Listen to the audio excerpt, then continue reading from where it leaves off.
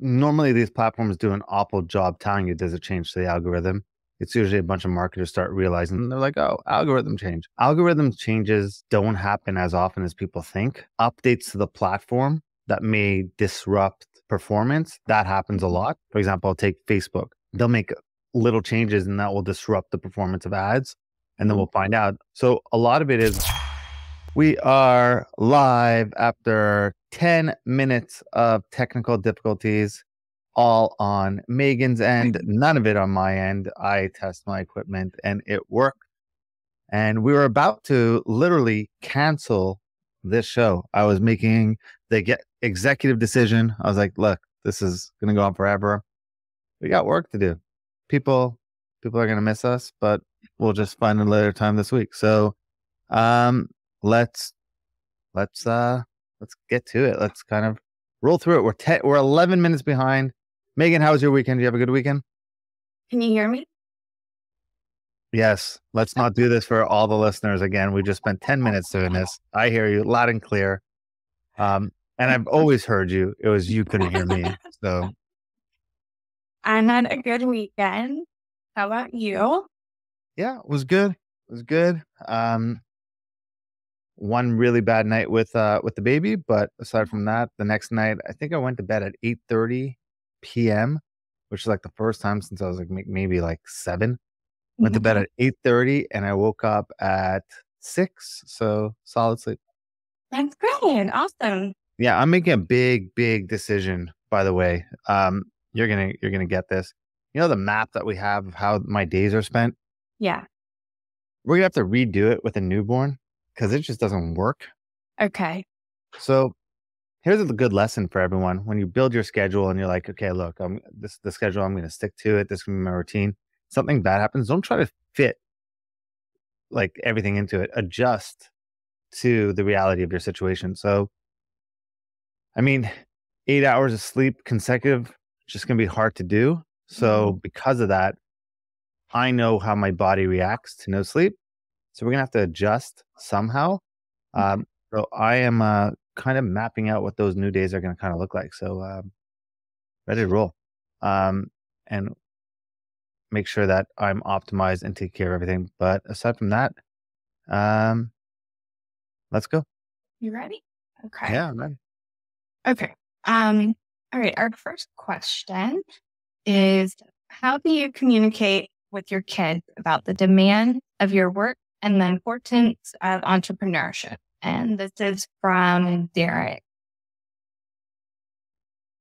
My kids are too young. Yeah. For me to communicate those.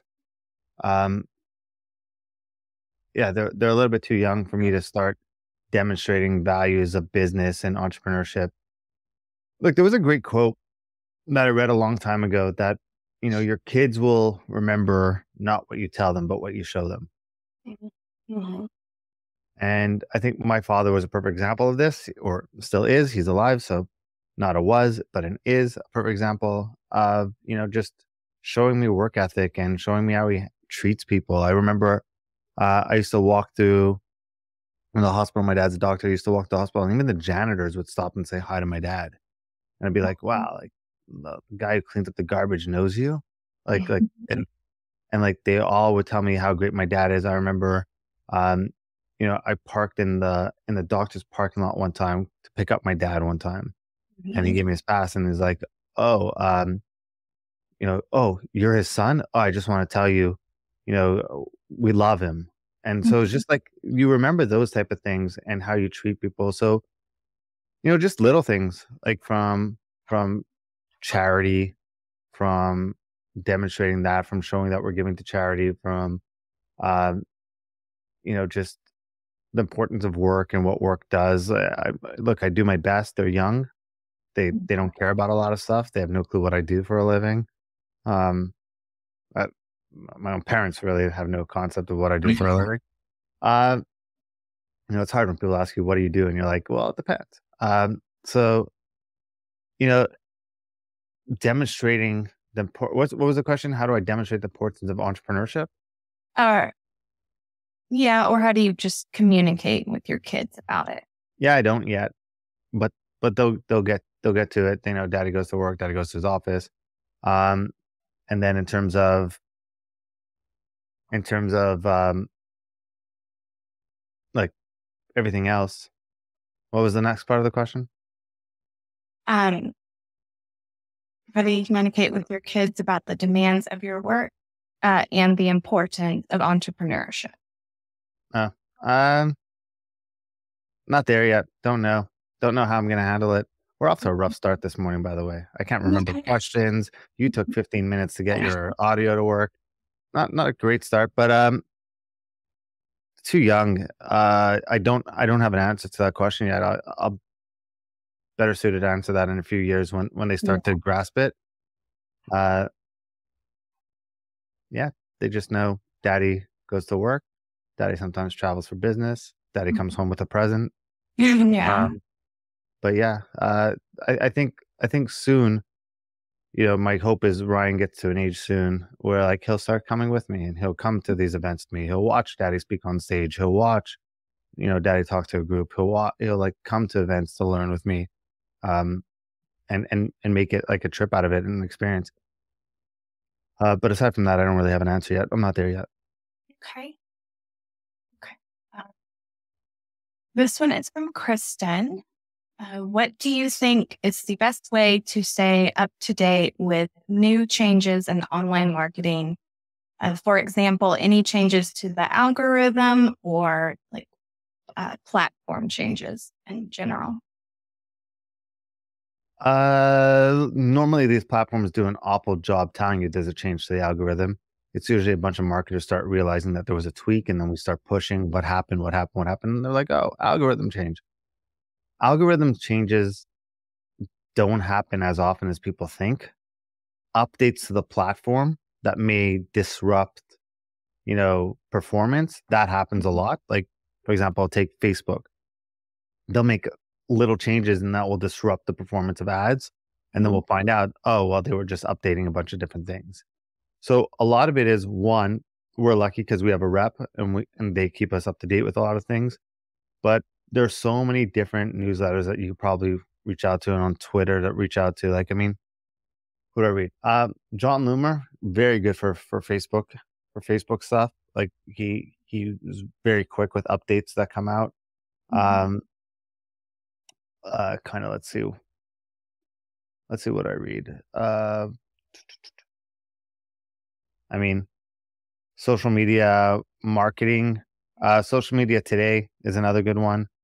Uh, Search engine journal.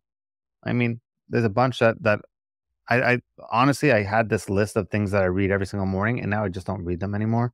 It's just I don't really like our media buying team is really good at keeping up to date with a lot of those things.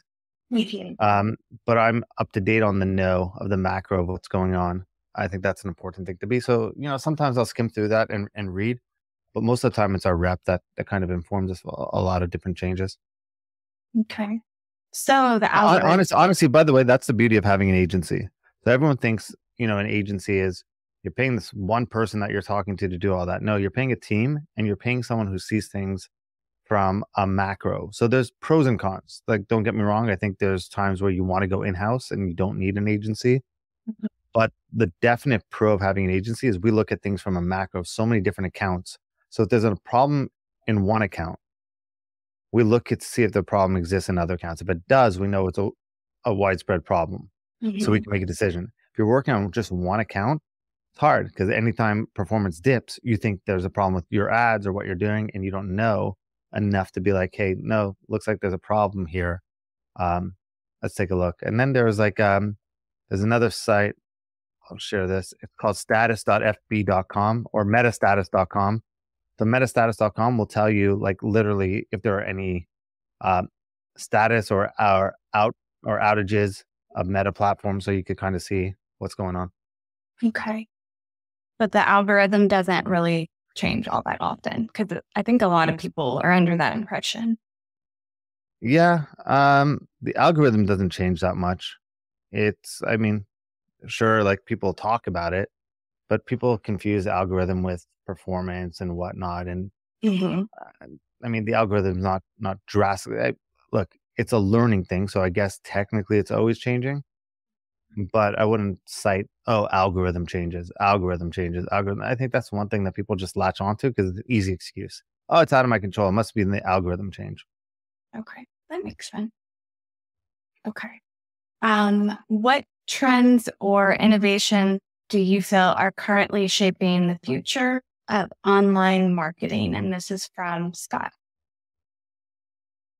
I think we're seeing a push away from direct response of the like, hey, hey, we get like learn how to double your sales in the next 15 days or your money back, like type of thing. I think we're seeing a lot more marketers are getting smarter. The gurus are getting dumber. Um, sorry, the audience is getting smarter. Gurus are getting dumber. Marketers are getting lazier. So I think we're seeing this push of like the ones that are working are the ones that are providing enough value and playing a long game and building community and building that trust and respect and building that almost that like flywheel omnipresence of like stay in my niche and eventually I'll do business, maybe become a customer. And we're getting away of like everything being so transactional.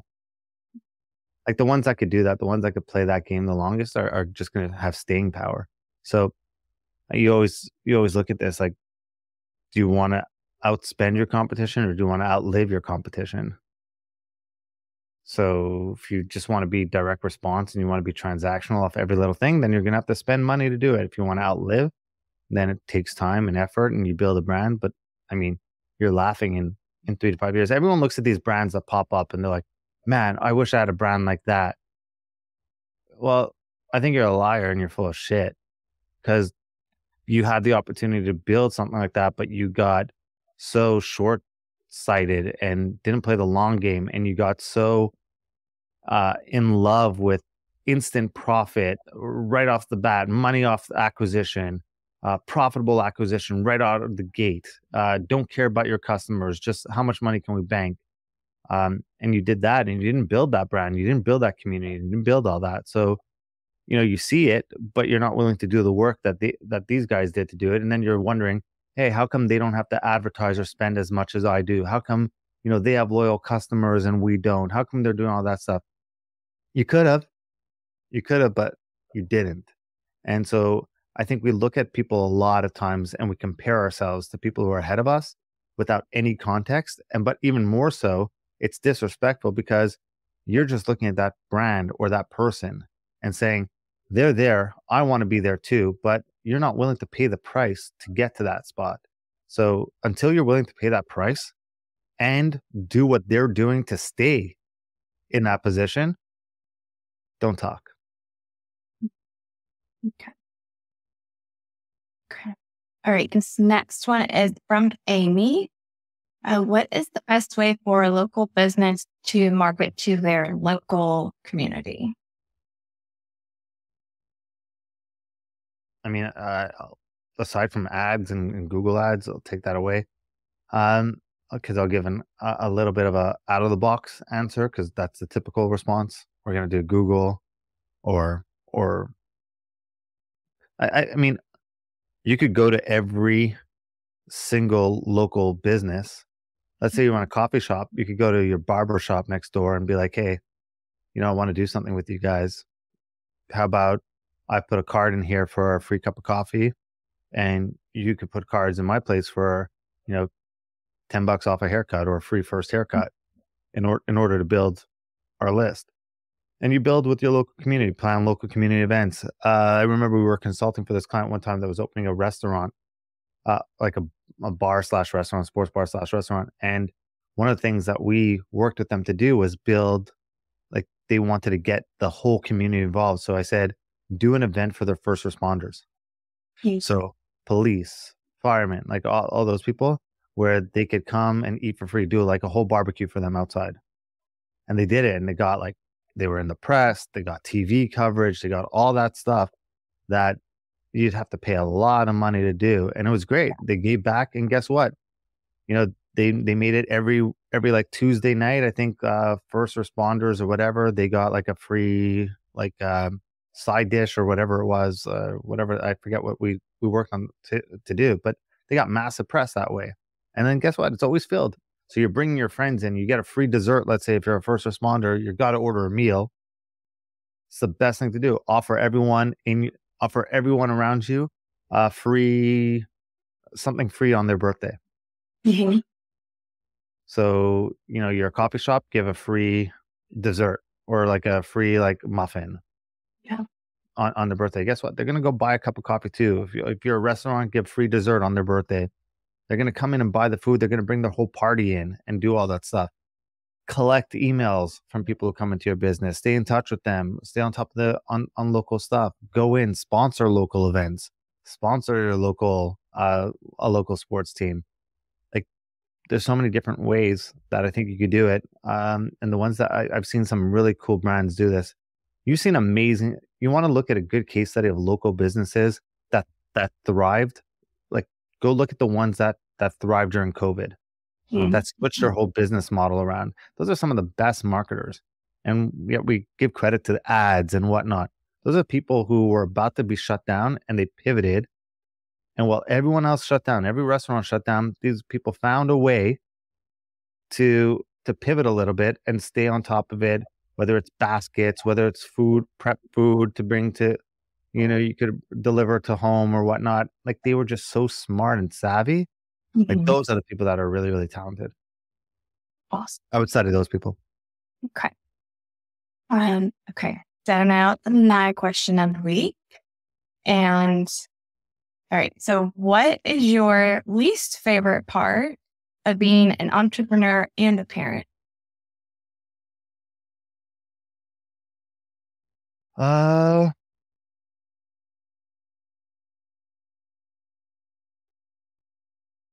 Being a parent, my least favorite part is having to discipline my kids. I, I don't like. Yeah. I understand it. I understand it. I understand it's normal. I hate yelling at my kids, right? Like, Mhm. I don't like doing it. Um, they're cute, they're young, and like, I don't like seeing them cry. And I'm usually a softie. Like, I'll come out of the gate strict, and then like they'll cry, and I'll be the first to be like, "Come here, come here, come here, come give me a Yeah. hug." Which kind of defeats the purpose. But they're young, and I love them, and so I think that's the hardest part. Um, that and being away from them. So I think as an entrepreneur, I don't have set hours, so that kind of ties into both. I don't have set hours, so it's if I have to do work and I have to travel and I have to go, I have to leave my family, I have to do a lot of different things and sacrifice things.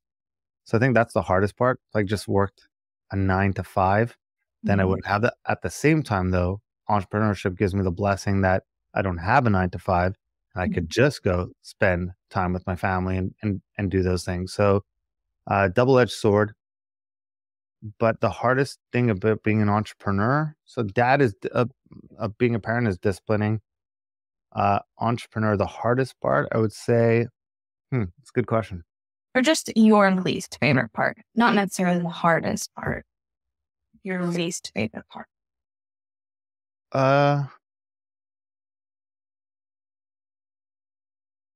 uh, that the brain doesn't shut off. Okay. I think that that's a hard one. I'm getting a lot better at it, but it's you worry, right? So it's your business. I have employees. I worry, like, if the business goes under, Megan has to go find another job. The team has to go find another job. Like, you have obligations that are not just for yourself. And as you build and you want to create that stuff, you worry about those things. Everything, the responsibility. If you're a good entrepreneur, it all starts and stops with you. So it's always your fault. It's like everything's on you. The buck stops with you, which is a very liberating feeling too, because you're in complete control. Mhm. Uh, but I think the brain not shutting off at times, I think that's been the hardest part for me to learn how to navigate through. And I think I'm doing a better job than I was 2 years ago, 3 years ago. But yeah, Okay. All right. Well, that's all we got this week. awesome. Well, happy Monday or whenever you're watching this replay.